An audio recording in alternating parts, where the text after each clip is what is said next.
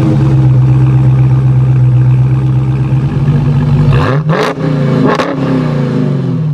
guys, what is going on? Blossom is back and welcome back to another episode of Top Drives and another episode of Blossom's Ultimate Upgrade Guide. You guys know how it is on this series already. I'm going to talk about every RQ55 car in the game with some outdated pictures from the Top Drives Club, but they are all RQ55 in the game as we speak, as of JPT, as of like PL 14.2. I'll be telling you how I would upgrade every single car here, and then I would talk about the prioritization, about what are the best 55s and the worst 55s in my opinion. So with that said, let's get straight into it. Today's artwork is brought to you by the color red. We have the Nitro, the 330E, the NSX, the 130i, the Murano, and the Desire. So let's get into it with 969 on the RQ55 cars. Now here, very fundamental. Okay, we have the all-surface tire cars, we have standard tire cars, and we have four-wheel drive performance medium ground clearance cars. Now one thing I need to note is that in my RQ54 video I accidentally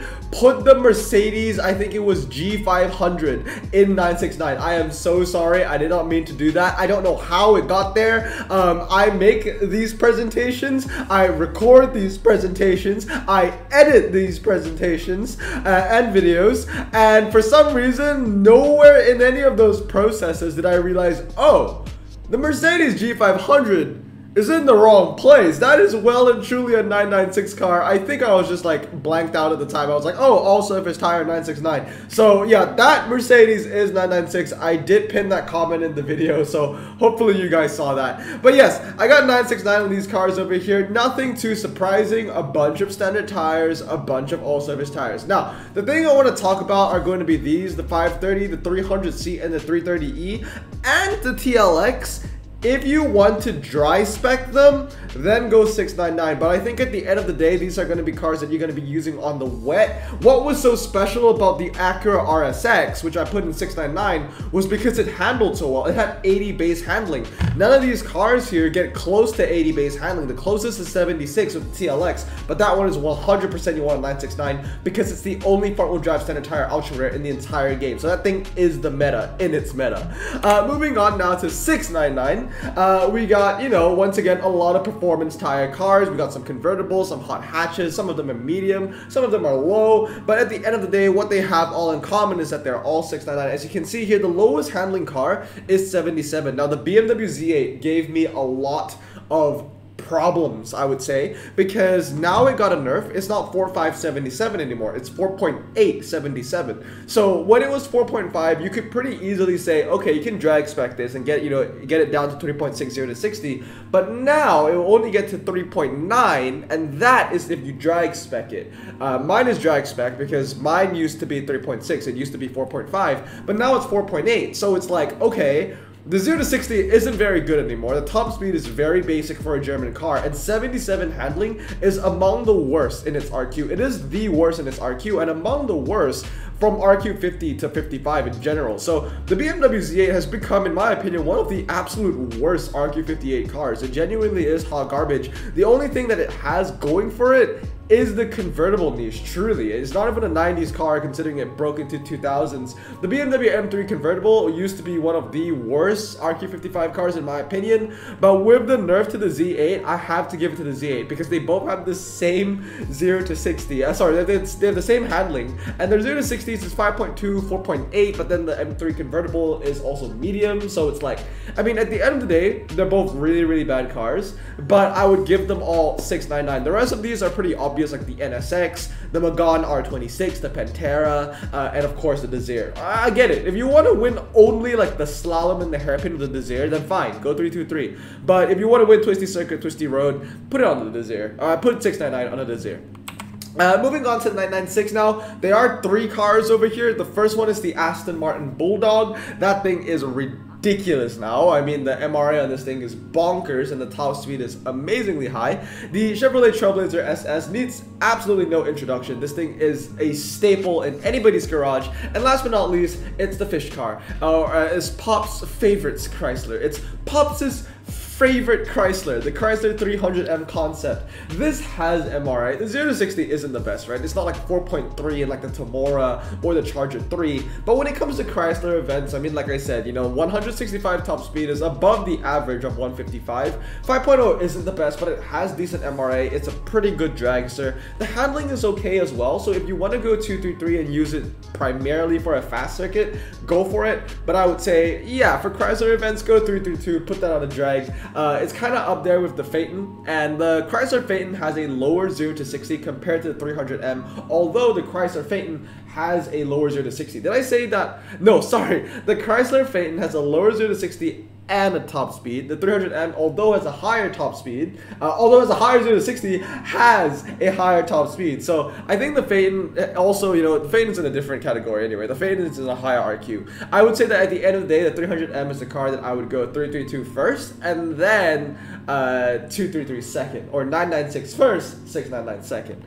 Moving on now to duplicates. These are the duplicates that I would collect for RQ55. The Acura TLX, like I said, is the meta. It's the only front-wheel drive standard tire car, ultra rare, in the game. The only standard tire front-wheel drive ultra rare in the game. So if there ever was a requirement where you had to use front-wheel drive standard tires and it was an all-rain event, that would be the only car you could use. Or even if it was just a front-wheel drive rain event and you could only use ultra rares, the TLX would be your best bet. I have 3 of those max, all 323, all rain spec. Like I said, the Chevrolet Trailblazer is a staple. You want to drag spec that. The thing is fantastic. The MRA is great for an SUV. Top speed is high for an SUV. 0 to 60 is low for an SUV. And who cares about handling when you're a dragster? The BMW 520d X-Drive as well is a staple. The best standard tire car in general for RQ55. In my opinion, it handles really well. It has 4-wheel drive, and you can use it in the city streets because it has medium ground clearance. The Renault Desire is basically a low ground clearance version of the Renault Sport Megane. Both of them handle incredibly well. The Desire is light, and it has a very low 0 to 60. No top speed, but it doesn't really matter. Kind of like how handling doesn't matter for a drag spec car, top speed doesn't matter for a twisty spec car. And then last but not least, the Renault Sport Megane R26.R. Now this is the best city streets medium car in my opinion. It has medium ground clearance and it has the absolute best handling. You get that thing 699 and it's gonna hit 97 handling. That thing is massive. 5.70 to 60 isn't, it's on the lower end, I would say. It is quite slow, 5.7, but that 87 handling stock is enough to really rectify any problems. So I would get duplicates on all 5 of these cars. So with that said, guys, let's get into the tier maker, and I'm going to show you my priority list for all of the RQ55 cars in the game, in my opinion. Here we go, no surprises here. Priority 1 all the way to hot garbage. We're going to start with priority 1. These are cars that every player should collect, and as you can see here, is basically every car I've listed in duplicates. Obviously, you can also want to get the Bulldog, but it's really hard to get duplicates of the Bulldog, considering it's a price car.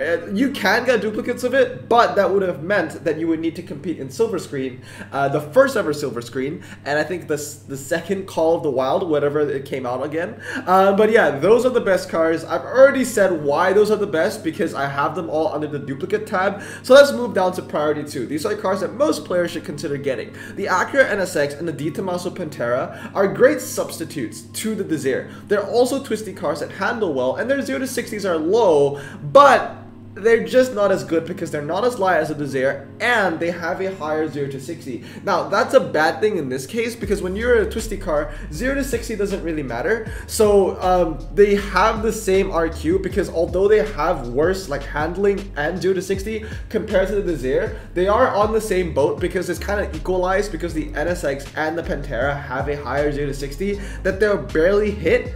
You can say that they are somewhat hybrid cars, but it's not like they have jaw-dropping MRA or anything. But yeah, they're good substitutes to the Desire. But if you want to use a twisty car for RQ55, always stick with the Desire. And then we have the Chrysler 300C. Now, I made this a line in purpose because this basically shows you the hierarchy of, I would say, RQ55 rear-wheel drive or front-wheel drive standard tire cars. The 520D is like the supreme. He is like the best of the best.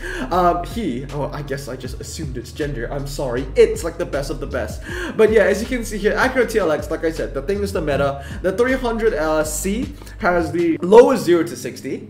with 5.3 compared to 5.8 and 6.4, and it handles pretty well. Not the highest, 75 is the highest, but I would take 5.3 and 74 over 6.4 and 75 any day of the week. Yeah, 74, 72, 75, and once again, the BMW is at the bottom of the list because although I like to prioritize cars that handle the most, the 6.40 to 60 Chief is just way too bad. I mean, we're talking about the same RQ here and a 1 second difference. I don't care that this has 155 top speed. You're not going to be using a 530D on a drag anyway.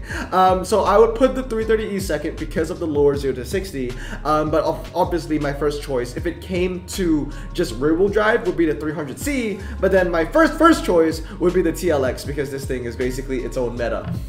So moving on here, I've also put this on purpose in a line. As you can see here, these are all the City Streets medium or the medium ground clearance cars that are either front wheel drive or rear wheel drive. The Renault Sport Megane R26 is the best of the bunch in my opinion. It is light and it handles the most. And then we have the Q50S, which is a bit of an all-rounder, right? It doesn't handle, but it has the lowest 0 to 60 out of the bunch. The Dodge SRT4 has a low 0 to 60, but it doesn't handle very well. And then we have the Peugeot 308, which basically encapsulates almost the worst of two parties. It has the worst 0 to 60 out of the 4 here, and it has the second worst handling out of the 4 here as well. I know that the Peugeot 308 has better MRA than the 3 cars above it, but like I said, when you're deploying this on this vanilla City Streets medium or small, it doesn't really matter. And I feel like even if I put it on like a Monte Carlo or Ocean City Streets, the Q50 is going to be better anyway because the 0 to 60 difference is night and day, or should I say day and night. And then last but not least, the worst of the worst City Streets medium car is indeed the BMW M3. This thing is like it's in a league of its own of just hot garbage, bro. 77 handling, when you think about it, 87. These two are medium ground clearance cars in the same RQ, and they have a 10 handling difference. That is really, really sad. And then next up, we have the all-surface tire cars. The M80 is great because, once again, it fits in a lot of niches. It's a 2-door, it's a pickup, but outside of that, it handles well, and it's very lightweight. So it's kind of like the Suzuki Ignis, but for ultra rares. And I mean, there are multiple Ignises in the game now, so I mean the super rare all-surface Ignis. So this is like the ultra rare version of it, right? It's still super light, it still handles very well, 4-wheel drive all-surface tires, and then of course with the Ford Escort RS Cosworth, that's 4-wheel drive, medium ground clearance, and handles very well. It's kind of like a Lancia Delta but British. And then obviously priority 3 are for the intermediate players. So this is basically if you have most of these cars maxed out already, then you can start looking at the Dodge SRT4, the Murano, which handles pretty well, but it is very heavy. And of course the fish car, Pops' fish car. Priority 4 is for the advanced players. We have cars like the Blitzen. Now the Blitzen is kind of tough, you know. The Blitzen is like, it has like the MRA, you know. It's one of 3 Subarus I consider to have quote-unquote MRA. A good MRA on a Subaru is like 75, 76, 78, something like that. So the Blitzen's around that. 0 to 60 is very bad. The top speed is okay. The handling is okay. Once again, it's a bit of a hybrid, but like not a very good one at that. So if you have nothing better to upgrade, then go for that, I guess. But that's why I put it under priority 4. You have the 130i as well. 5.781 is basically the same as the 308 GTI, so they are in the same category. They have exactly the same stats, like bang for bang for bang. And then last but not least, hot garbage. So I already talked about it. The M3 and the Z8, both of them, I mean, why are you even a 55? You have 77 handling, and you are a performance tire car. I get it, the M3 at least is medium, but the Z8, 77 handling, you're not a dragster, your top speed isn't high, and you have low ground clearance. Just because that convertible tag is not enough to carry you to 55 RQ. I don't care. It is really, really bad. The Nitro as well. It's like, I don't know what the Nitro is trying to be, right? It doesn't handle, but it doesn't have the 0 to 60 of the Chevrolet Trailblazer, so it's not a dragster either. And the top speed isn't very high. It's like, honestly, that could pass as an RQ51 car, maybe even a 50 car, to be completely honest. And last but not least is the Pontiac Trans Am 30th anniversary. Why this went up from 54 to 53 beats me, bro, okay? It actually beats me. The 0 to 60 on that thing is also atrocious. And also the handling isn't very good. So when you look at it, 5.381, 5.378, and they're both in the same RQ. I get it, this has a little more MRA, but it's not like this has 90 MRA. I think it's like 80 or something like that. And then once again, it's not really a dragster. So in my opinion, these are going to be all the hot garbage. The priority 4 cars, 3, 2, and of course the best of the best are on the top. But anyway guys, that's going to be RQ55. Let me know if you agreed or disagree with me down in the comments below. I'm hoping to see that you guys have some really good input from me this time as well. Anyway, I hope you guys have a great day. I'm going to stay safe, wash your hands, and blossom out. Peace.